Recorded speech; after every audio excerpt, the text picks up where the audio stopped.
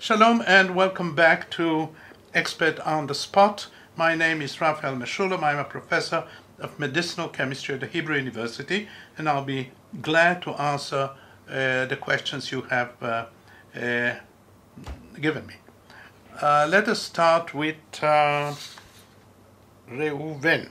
Now, Reuven says, I'm curious if there has been any valuable scientific evidence linking marijuana use to any sort of memory loss or negative effect on brain function.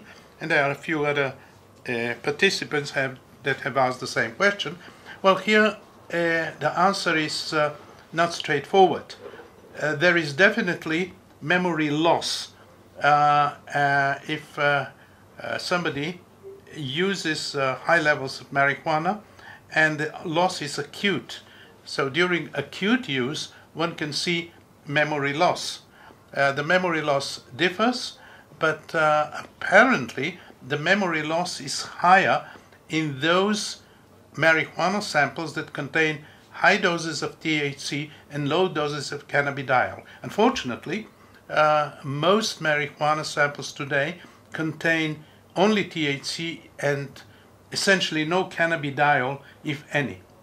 I understand that this is going to change, but at the moment this is the situation, and the answer is yes, there is acute memory loss during marijuana use if the amounts are high.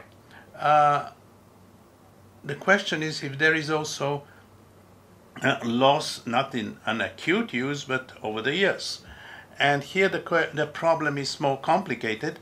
Normally one does not see any major changes, but if somebody uses marijuana over many years, high doses, one can certainly note certain memory changes. There is a question posed by Nava, and she asks, what are your thoughts regarding the notion that marijuana is a gateway drug to harder drugs? Is there any evidence to support or counter this claim? Well, this is not a simple question, because obviously people that use heroin or cocaine previously used marijuana. Most of them did. But then most of them also smoked tobacco. Most of them also did all kinds of other things. So is there a natural step from one to the other? The answer today, generally accepted, is no. If there is any movement from a softer drug, marijuana, to a harder drug like heroin, apparently this move is social rather than basic scientific. There is nothing in the marijuana plant or in the constituents that will lead a person to go from one drug to another. That particular movement, if you wish, is due to social conditions of various types. Probably the person that sells him the marijuana may sell him also other drugs. Sometimes he can and sometimes he cannot. So the answer is no. The next question concerns a problem put forward by Shaked Geffen. Why is it illegal to import medications into Israel that are made from marijuana? Well, this is not my specialty, but the answer is simple. Israel has signed all kinds of international agreements concerning illicit drugs, marijuana, heroin, cocaine, so on. So in order to import something, any drug that is legally illicit, then one has to go through many phases, has to get all kinds of agreements or ministries and so on. So it is not a simple drug to do that. It's a legal problem and nothing else. There is a question as follows. Does medicinal THC, the active component of marijuana, effectively cure some diseases, or is its use restricted to a natural pain reliever? Well, most drugs do not cure. Very few drugs cure.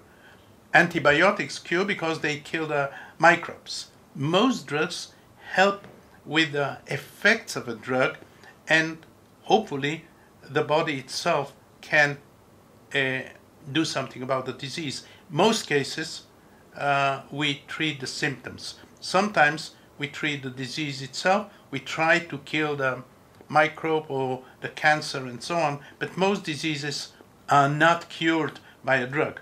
The same is true for THC.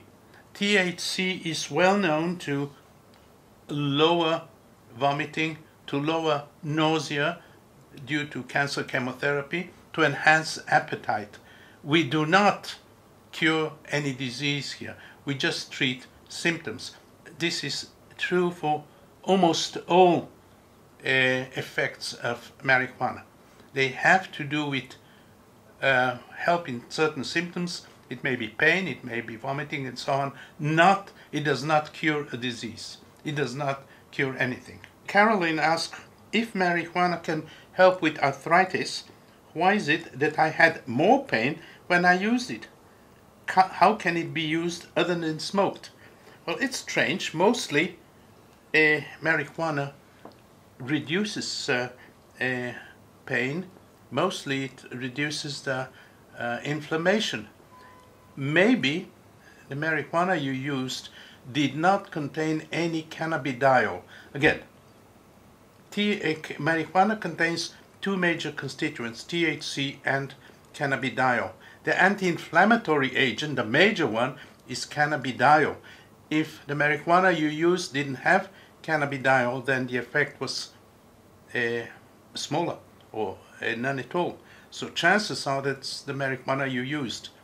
THC is the psychoactive component, and while it affects pain and inflammation, its effects on inflammation are lower. You ask also whether it can be used in some other way than smoking. The answer is yes. We administer pure THC in oil, in olive oil, under the tongue. The effect is not as fast as smoking marijuana, but it is more quantified. We know exactly how much we give, and we can measure the effects in this way. Phyllis asks, what are the long-term effects of medical marijuana use in teenagers? But there is no great difference. The long-term effects are more or less as the long-term effects in adults. The problem here is that teenagers are still growing. All the hormonal changes are going up and down. There are all kinds of other things, so that we cannot state explicitly the way we state with adults, well, there are essentially no major side effects, no major long-term effects. Here, I'm not so sure that the situation is exactly the same. Basically, people have not seen any major changes, any major long-term effects, but I would strongly suggest, if somebody is smoking marijuana just for the fun of it, go down or don't do it. We are not sure what the long-term effects are. The next question is by Yuval, who asks about the effects of cannabis on cancer. Well, it's a simple question. It's in a complicated answer. Compounds against cancer are first tested in vitro. That's not in an animal, but in a test tube. And cancer, many types of cancer, are really affected by THC or cannabidiol. One sees that many of the cancers are destroyed or they are less active and so on. This is in the test tube. Then the next step is, are they active in animals? And here, of course, we have many types of cancers, and the answer again is yes. In many cases we see, when tested in animals that have been inoculated with a cancer, yes, there is an effect. The effect is not always very potent, but there is an effect. And many others have done a lot of work in this area, and we have seen different effects. They are not very, very potent compounds, but we have definitely seen effects. Unfortunately, there is just one published experiment with THC in humans, and this is against a terrible disease called glioma.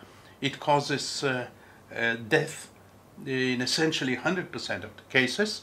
it has been administered, THC, directly into the brain, and the people that did the experiments in Spain saw that some of the patients died a few months later than expected. Not much, all of them died, but at least a few more months later.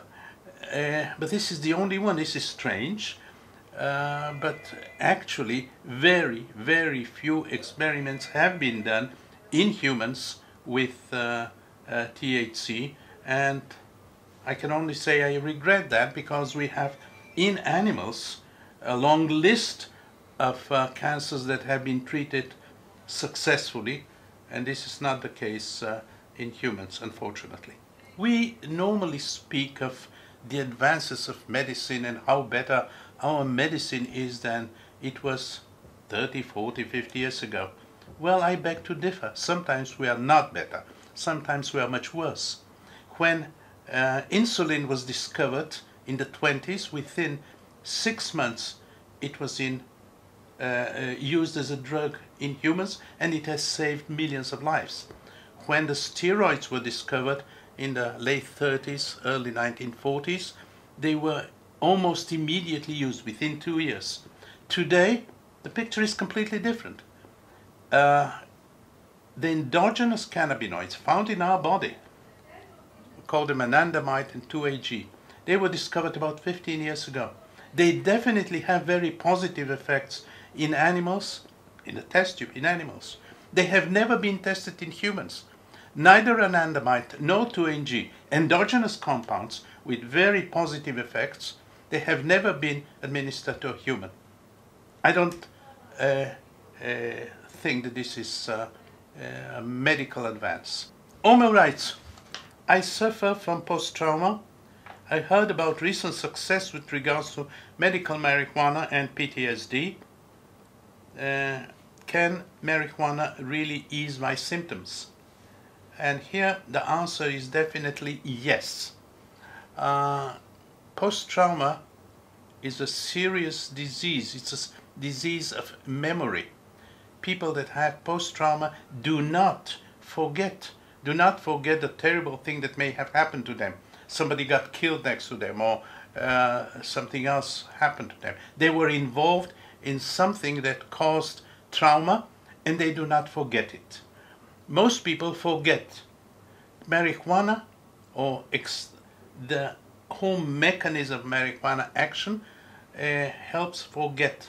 We sometimes think that forgetfulness is a bad thing. On the contrary, we have to forget. In these cases, cases of post-trauma, people do not forget. Their cannabinoid system is not functioning as it should. So people have tried, and the effects are very positive. As a matter of fact, there has been a clinical trial, a clinical test in Canada with a compound which does the same as THC, a compound called Nabilon, and 70% of the cases, most of them soldiers who had PTSD, post-trauma, most of them, above 70% of them, could go back and slept well. Many of them said that they had never slept so well since they had post-trauma, and this we have heard also from patients that get marijuana by smoking or eating and so on. So my answer to this question is positively yes, it affects positively the ability to sleep and maybe some of the other effects of post-trauma. A question from Itai. He says, I'm 22, I've had asthma since I was 9 or 10. How much is known about the use of cannabis to treat asthma? Unfortunately, very few human experiments have been done in this area. It is known that THC affects positively asthma, presumably by several mechanisms. In addition to the anti-inflammatory effect, it's also affecting some other mechanisms within the lungs. And it is one of the most promising areas of cannabis use. Of course, I wouldn't suggest that anybody with asthma should smoke, because the actual smoking can cause an attack of asthma. But there are other ways to ingest, to get the drugs, and I'm sure that at some point, several years from now, they will be used. But at the moment, we do not have enough human data to back this, which is, again, I'm very sorry to say, it should have been done years ago. The few experiments that have been performed are very positive.